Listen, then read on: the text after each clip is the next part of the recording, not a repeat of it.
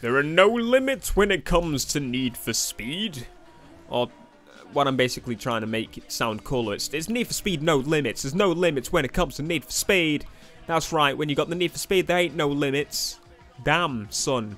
Where did you write this? Anyway, it's a joke, okay? Welcome to another video on Need for Speed. It's been quite a while since I spoke about Need for Speed news or anything, because really there hasn't been a lot to go on.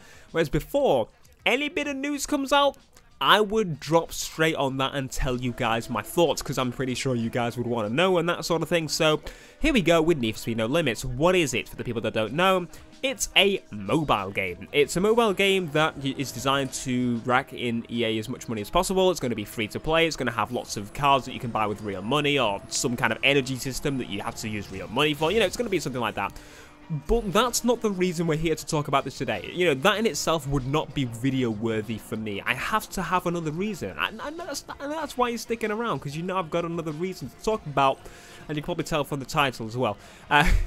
Anyway, so just to get into it, Need for Speed No Limits, as I said, is a mobile game very similar to Asphalt 8. That's probably the closest resemblance to this game, but in the fact that it has a Need for Speed old feeling to it.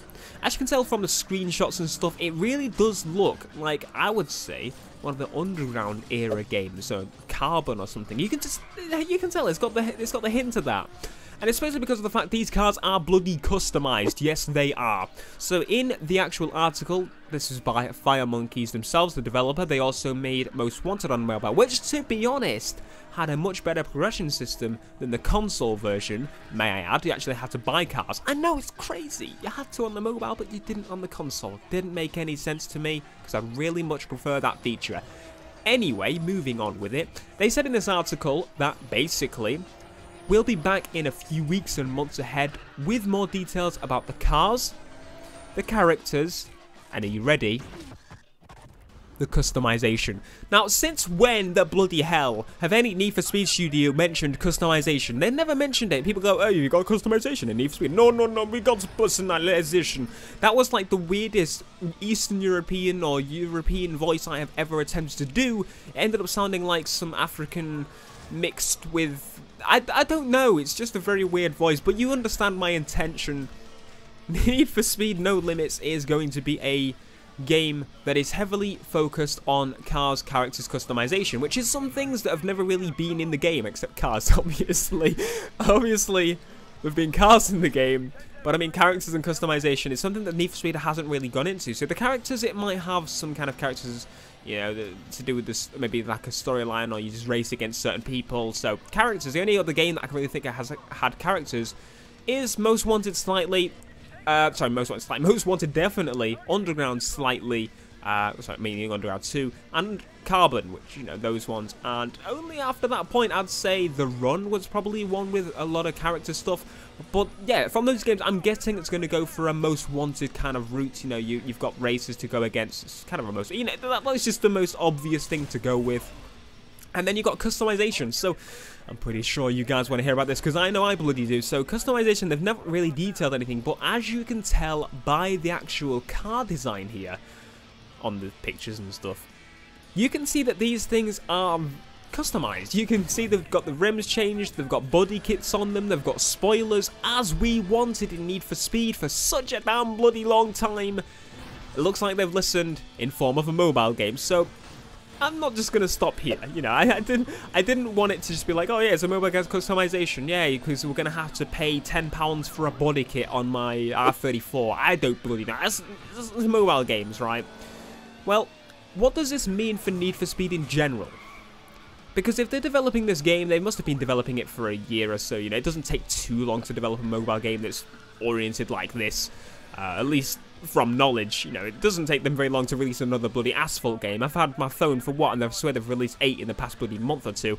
But you know what I mean? Like, it kind of raises the question, are they going to follow this route when it comes with the console and PC releases of the next Need for Speed? Are we getting hinted at what the next Need for Speed is going to be? Say, for example, are we going to see an Underground style flavour of, you know, Need for Speed coming soon, or at least a customization oriented version? Maybe Need for Speed No Limits will be a console game as well, and we're just getting teased with it's a mobile game. No, that probably won't do that. But hey, it has customization, it has characters, it has cars. What else do you want, right? No, but so, I mean, it's going to be interesting. I'm probably going to play the mobile game myself just to kind of get the idea of it once it releases, because it's not released yet. But I'm hoping that it's hinting towards bigger things, such as a customization-oriented game next, for the next game coming out.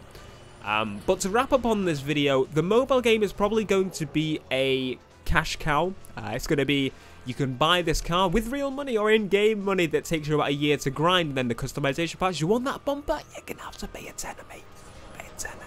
Want to progress? Your energy's run out, mate. Pay another tenner.